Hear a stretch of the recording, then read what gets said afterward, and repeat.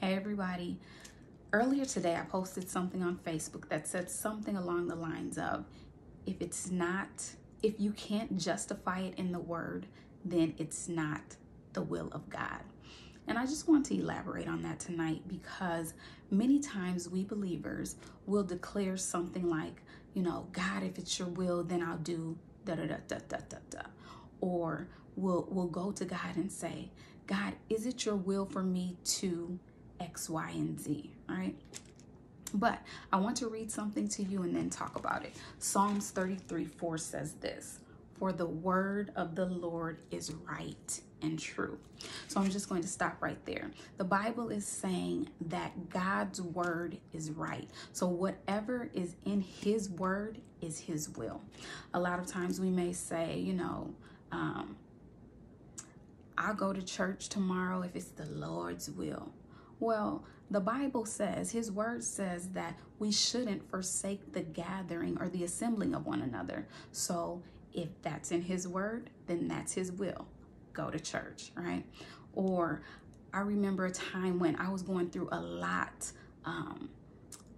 of things in my body. Like, I didn't know what was wrong with me. There was just a whole bunch of things going on. And I used to go to God and say, God, if you heal me, then I'll do this. Or God, if you heal me, I promise I will never, just praying and crying out to God and pleading with him, writing in journals and just saying all these things. But listen, the word of God says that by his stripes, I'm already healed. So that wasn't necessary. The will of God is for me to be healed. Jesus Christ died for me to be healed, right?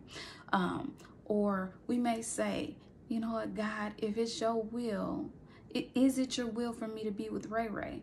Well, you and Ray Ray are having sex. You're not even married. So no, it's not the will of God. Fornication is not the will of God, right? The Bible says, flee from fornication.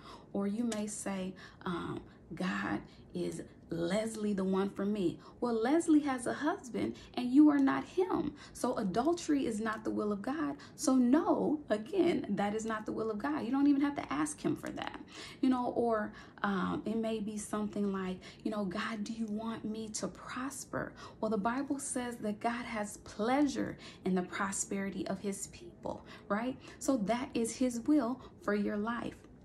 Or, you know what, God, I don't know if it was your will for me to cuss them out. Well, Shauna, okay? No, you should not have cussed them. Well, I say, when I'm not in the will, I say words, right?